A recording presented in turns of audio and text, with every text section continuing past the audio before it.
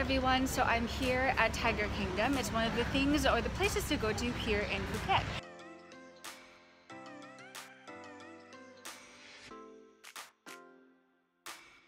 And unlike other petting zoos where you are only allowed to have photos with an official photographer and you even have to pay all these exorbitant amounts of money just for one photo, here you can have your family take your photo with you. You can even lie down beside the tiger. You can hold it, and for as long as, of course, there are do's and don'ts on how to do it properly. And for as long as your family members get to pay the fee, you're good to go. There are actually different types of tigers that you can pet, or different sizes. There's the smallest, the small, the medium, the big, and the giant. I chose the small. It's actually the cheapest too. It starts at 900 baht. Okay, so I'm just waiting for my turn. You can see like the guy there is posing with a tiger just beside. Actually, a lot of them are sleeping, and a lot of the trainers here, they're treating them really well. You know, I don't see anyone doing any acts of cruelty or whatnot, and it's nice that the visitors can really touch them and pet them and just really cuddle with them. It's so beautiful. Okay, it's my turn. It's my turn. I'm so excited. Okay, here. Oh, look. Oh, so happy. Oh, really? Beautiful, great. So apparently it's not just one tiger. We get to pet 3 tigers. It's so exciting. Oh, nervous.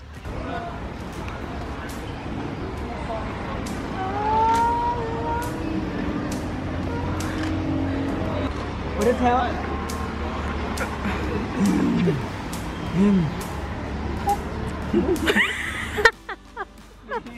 No, it's okay.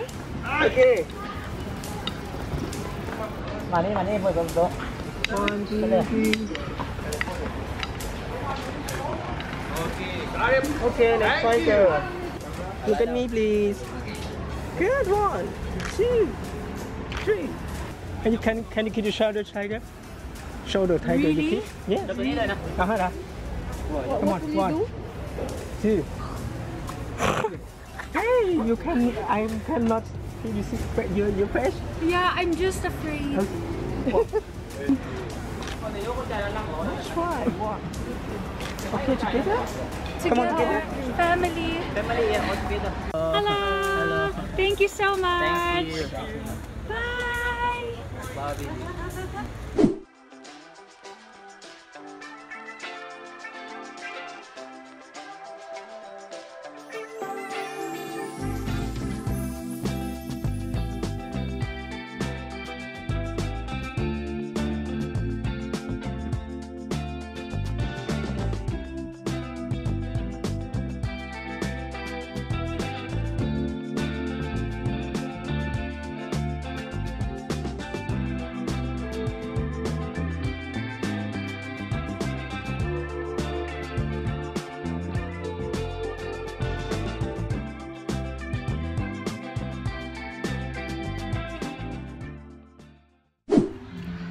So Phuket also has their premium outlets, although if you're looking for designer brands, you know, like the Gucci's, the YSLs, the Jimmy Choo's, you're not going to find it here.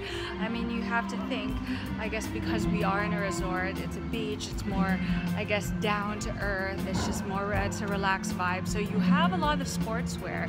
You have like brands like, of course, you have Arena, Speedo, you have Billabong, you have an Adidas, a Nike outlet, even for golf.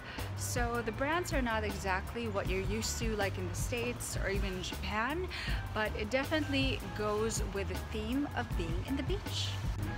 So one of the things to consider, because, well, I personally think that Thailand is like the wholesale shopping capital of the world, at least to me. It's just so cheap to buy clothes. You get high CP, cost performance, meaning you can get so many items. Not to say that the quality is amazing, but you know, it's pretty good. It's all right. And you get so much for so little money. So regular stores like this, like department stores or even the big brands that we know all over the world, it's kind of hard to compete with that, especially when it comes to fast fashion. So something to think about. Personally, I love going shopping in night markets. In because you'll never know what you're gonna find, right? And of course, haggling. That's always the best part. If you guys ever wonder what it's like to go upside down, do handstands the whole time for a whole 5 minutes and more, and even do some stunts, well, here in the upside down house in Phuket, that's exactly what you can do.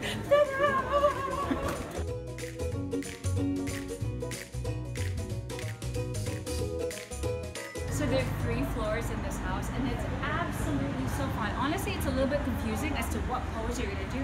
They say you can lie down, you can sit down, you can put your leg up, and it's kind of hard to imagine, but the guy actually said that when you record, you take it the traditional way, and then you can just flip it with your phone. Correct? I said that, not the guy. Okay, she said that, not the guy.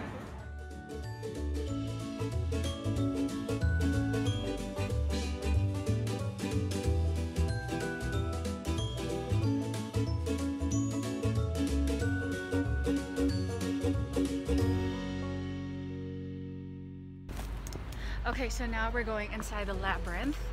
The girl said, at least from what we could understand, is that you need to find 3 maps that are hidden. And you're not allowed to peek through and open the plants to destroy, you don't want to ruin the design, right? So that was the wrong way. Okay, now we have to find the other way. Let's go.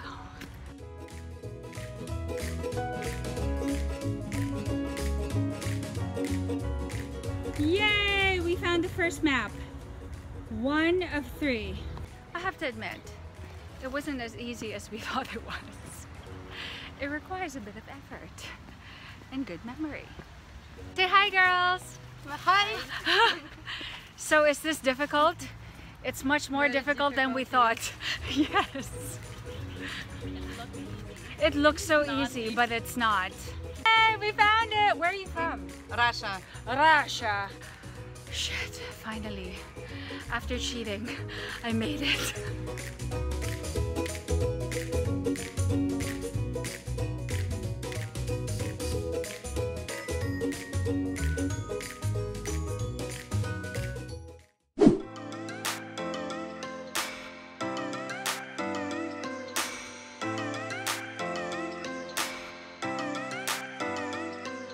Hello! Hello! Okay, so we're gonna feed. So for 20 baht, it's basically pakwan seeds, watermelon seeds.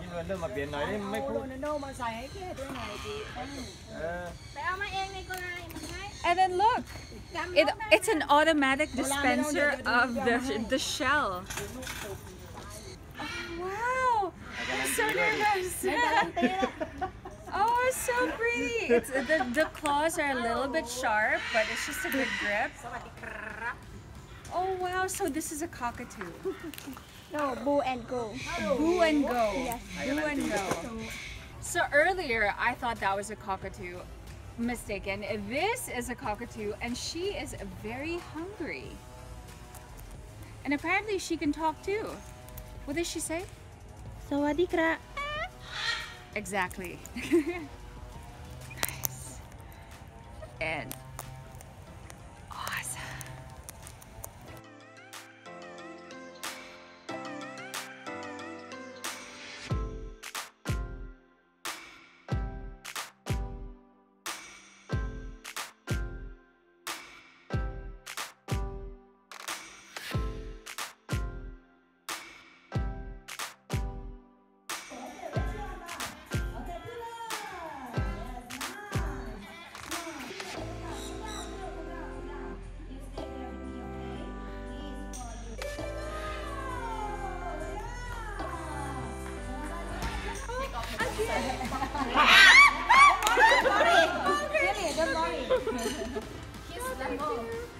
Yes. Thank you. Okay. Relax. She's cute. Good. I like that. Oh, look, he got my money. Get to check. He has to check if it's real. Let's go.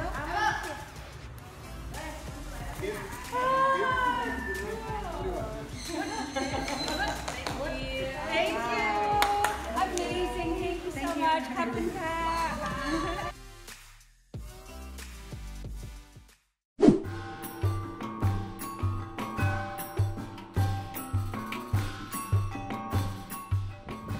So we're here on top of the hill and the big Buddha viewpoint, and Buddha is right there at the top.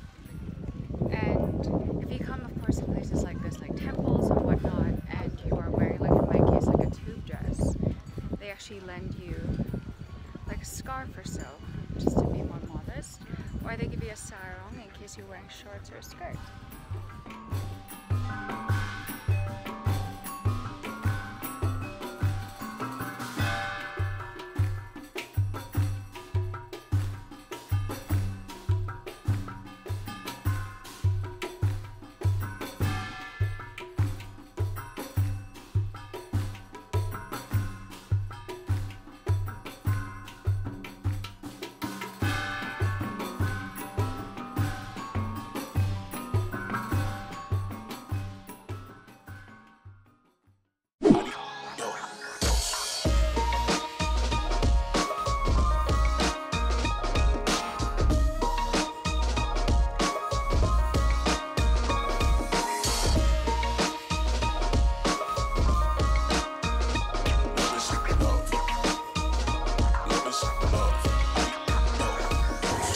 So it's just like our very own dampa where you pick a restaurant and then you go through all the different types of fresh seafoods and then you get to tell the restaurant how you want it prepared. And of course, this beauty over here is going to be our lunch. Awesome.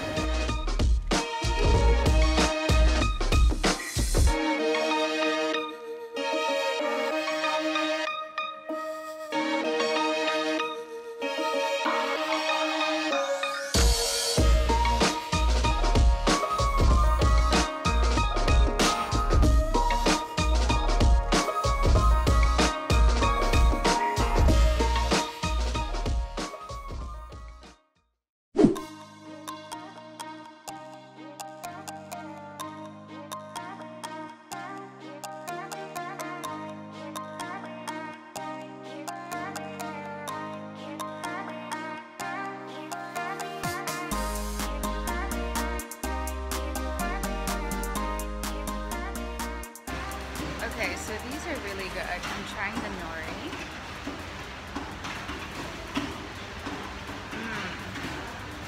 Then there's also the barbecue. If you're not into nuts, it's always nice to get things flavored, like popcorn, for example. Because the flavor, whether artificial or natural, it just totally envelopes what you're actually trying to eat.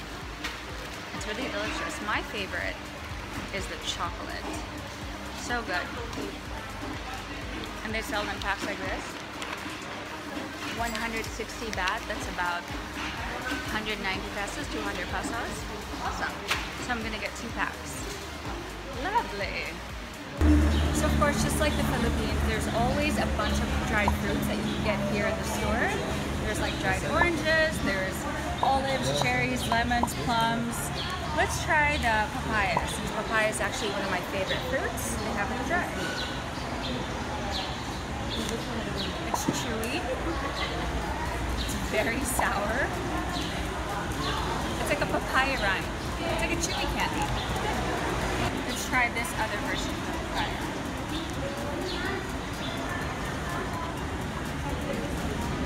Very sweet, very concentrated, very meaty. Very bad for you too if you have a lot of it. Okay, so a long time ago, historically, this grand mansion right here used to be the residence of the former governor of Phuket. And later on, it was transformed to be one of the most distinguished multi-awarded restaurants here in Phuket with branches all over the world. And this is where we just had our New Year's lunch. This is the Blue Elephant Royal Thai Cuisine.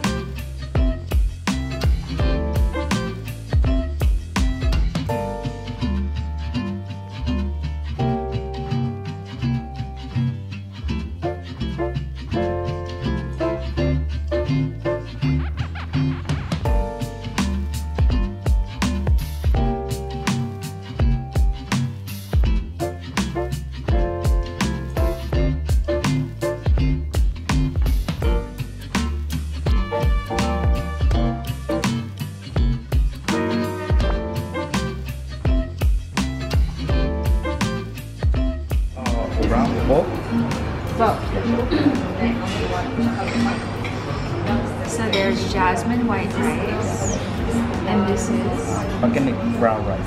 brown rice. Thank you.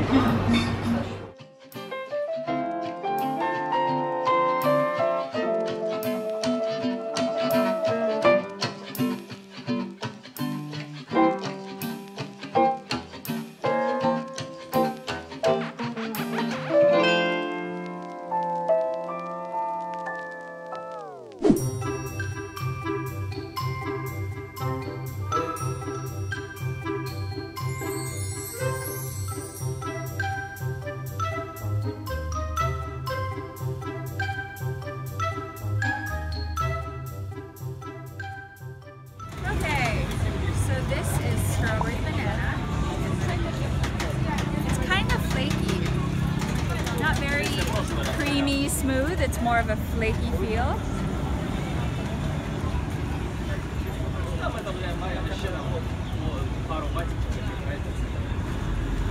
I'll be honest, it's not as velvety as I hoped it was. I think the concept of it getting smashed and rolled and twirled is more cool than the actual ice cream itself. Because if you like your ice cream really velvety and creamy, rolls in your mouth, this is more like flaky and chunky. Cheers!